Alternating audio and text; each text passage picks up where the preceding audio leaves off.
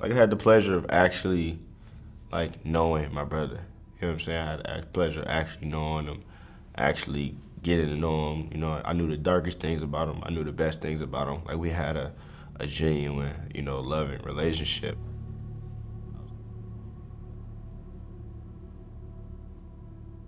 Any picture that he'll take on his phone before he post, he'll send it to me, ask me which, you know what I'm saying, which one did I like the most and things like that. So I literally got like memories, you know what I'm saying, of my brother that I can kind of go through, and I can see him smiling, you know what I'm saying? I can see him laughing. I can see, like I said, just like, it's constant, you know what I'm saying? I can feel his presence because I know what it felt like to have my brother.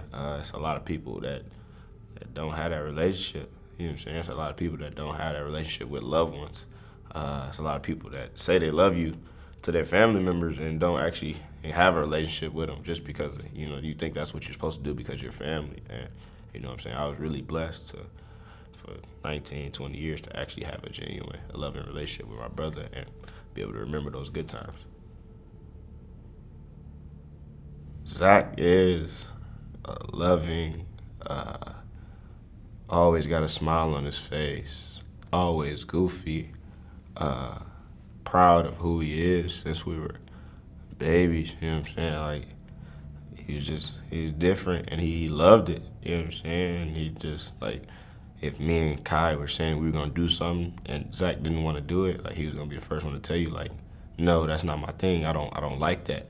And, you know, a lot of people, you would think that, you know, if your brother's gonna do it, then of course I'm gonna do it, just because that's my brother's, and Zach was his own person. And he embraced that. And it took me a while, like I had to like grow and mature to that point where he was already at, and like our relationship kind of grew once I started to understand him, actually get to know him. And that probably happened around like high school time. I kind of like, you just learn more about him, learn like who he is as a person. He was willing to give his last. He's always there to put a smile on somebody's face. Man, it's just, you wish you could be more like him in a lot of ways.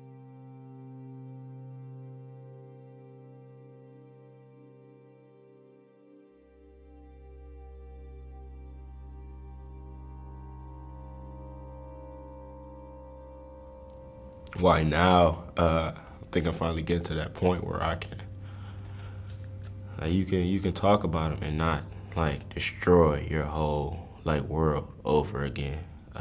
You could talk about him and you could think about the positive times. You could think about, you had time to actually sit and think about what he was in your life.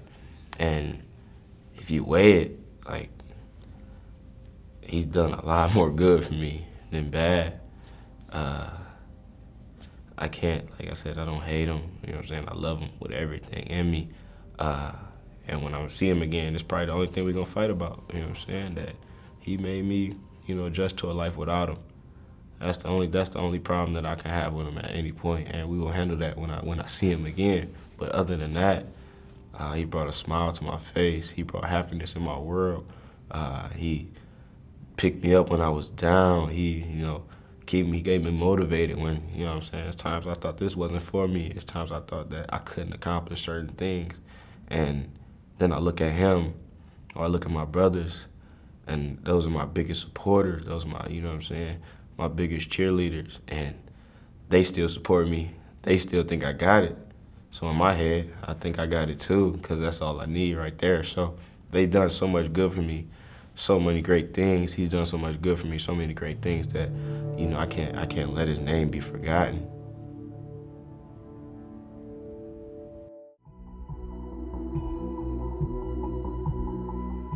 It's the Michigan State University Spartans and the Rutgers University Scarlet Knights today. Rutgers really hold their home court advantage up high over the last 3 years. They're 34-6 in this building. It doesn't matter if it's the men or the women hosting.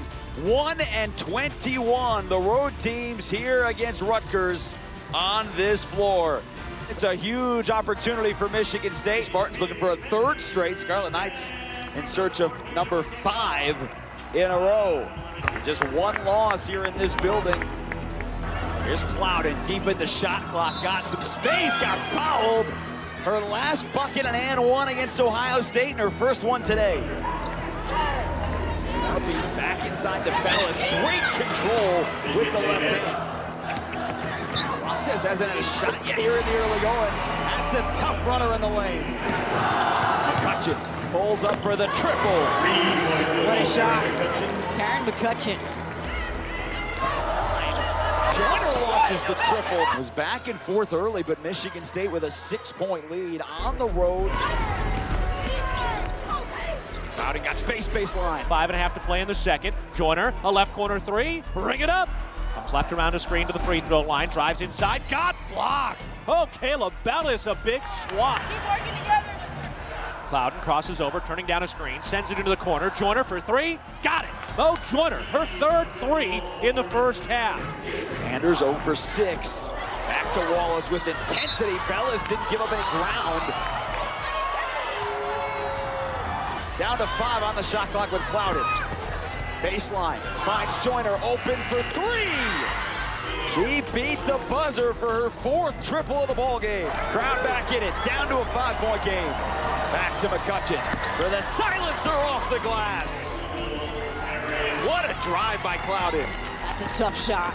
The way that she's able to elevate over the defense. Inside for Joyner. See, that was patience.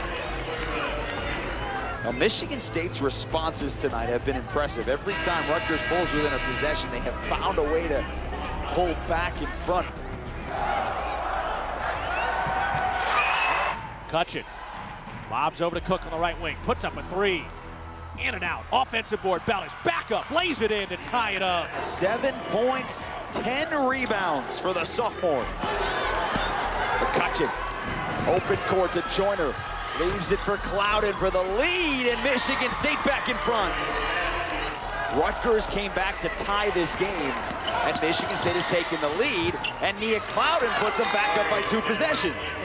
On the freshman Joyner, to the rim, good defense. Takes it to the right block, gets underneath the cup, kicks to the corner. Joyner, catch and shoot 3. Book it. Mo Joyner red hot from downtown. That's a new career high for the freshman who has 17. Crosses over to her right, gets to the right block, fires a pass inside, and Joyner lays it in. Clouden the assist. Joyner with 19 points. The second chance opportunities, all of it, all those little things create wins and big moments. Rutgers calls it off, and Michigan State's gonna leave the rack with a huge road win. And that's a big one, and a rare loss for Rutgers at home. And to beat a top 3 team in the Big Ten is really important. A team that is in the middle of the pack trying to gain that confidence. But an excellent performance from them. A 66-55 win for the Spartans on the road at Rutgers.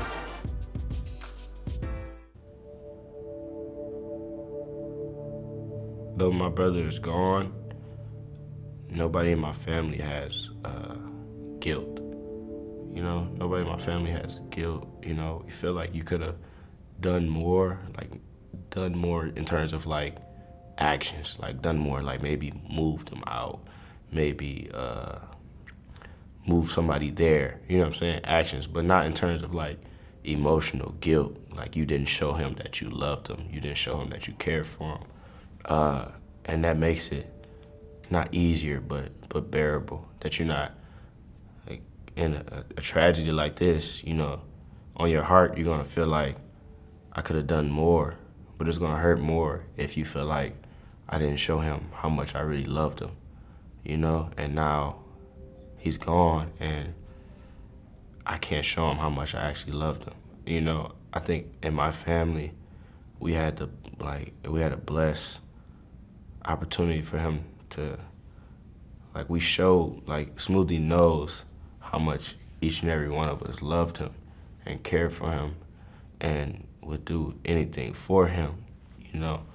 So in a situation that it comes up, if you show them that you love for them and you care for them and that things will get better, and take the right steps, you know, when you see something, like see a sign early, I would say, like, go nip it in the bud.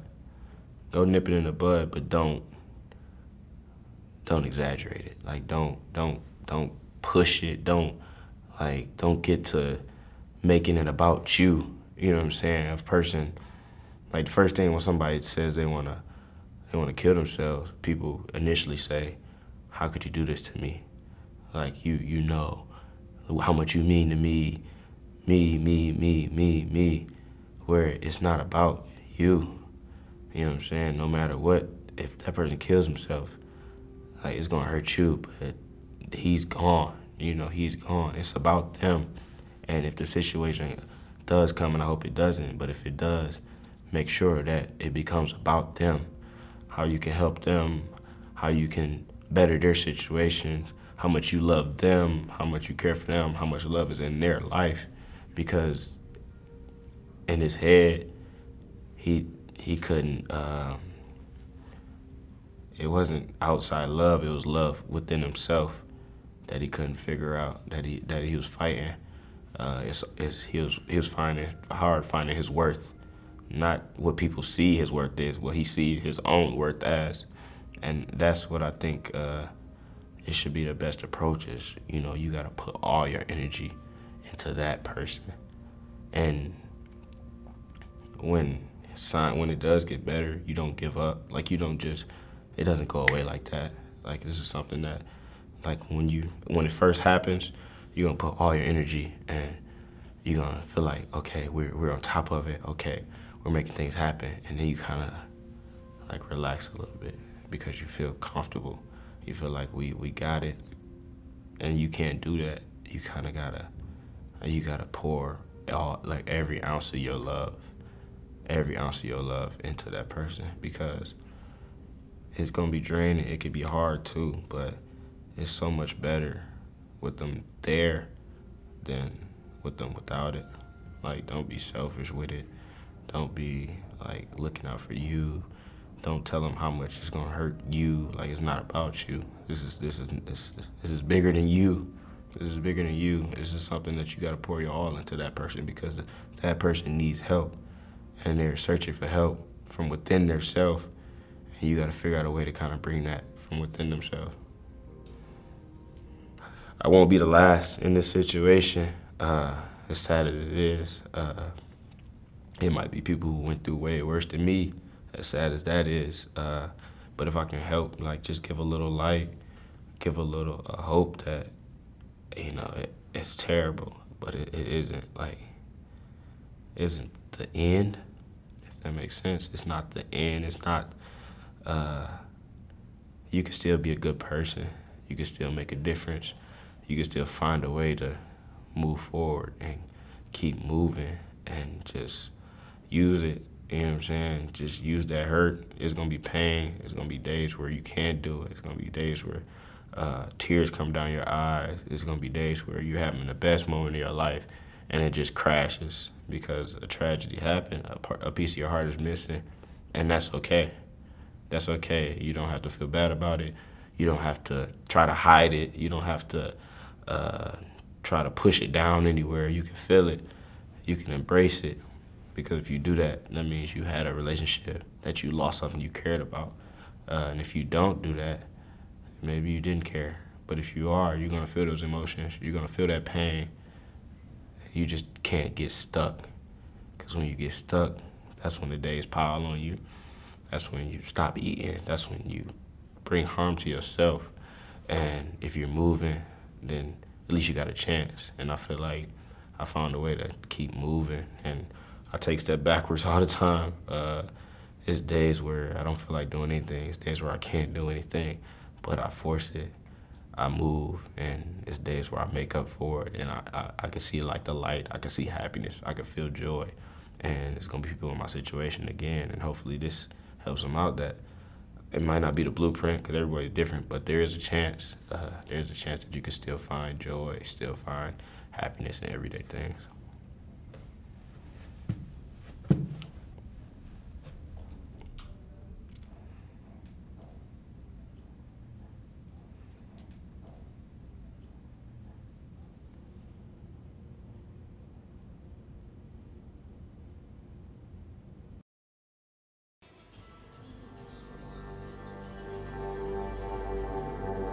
Good evening, everyone, and welcome to Mon Ice Arena on the campus of Michigan State University.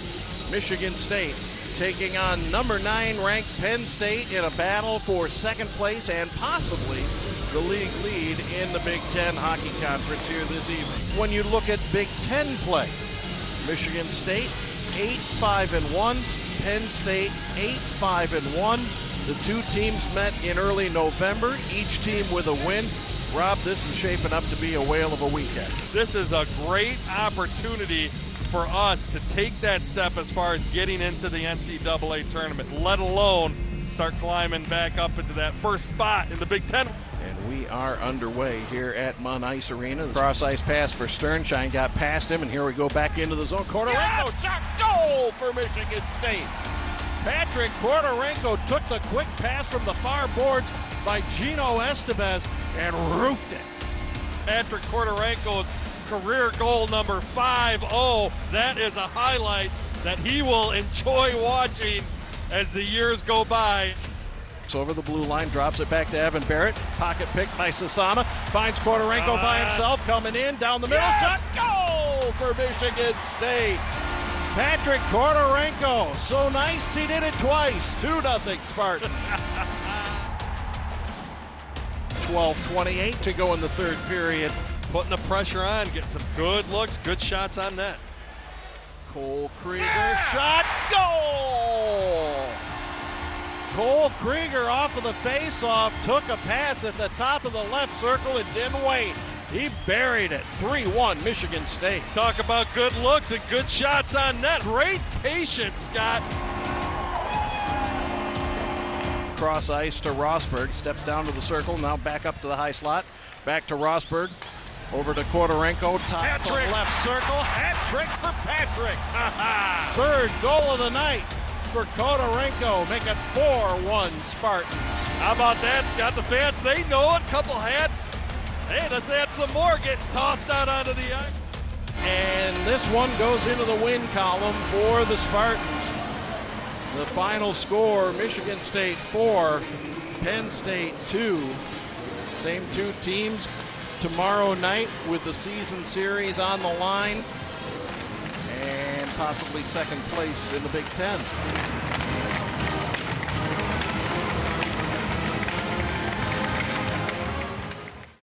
And a pleasant good afternoon to everybody, and welcome to the Barn. Williams Arena is one of the classic venues of all of college basketball. And the Gophers have a really good basketball team, even though MSU had a pretty solid performance in East Lansing 17 days ago against them, winning that one 74-58. They get to come home now and have for them what might be a revenge game after not looking good in East Lansing. I agree, this Gopher team could be very, very dangerous. Michigan State has to play better than they did in Bloomington.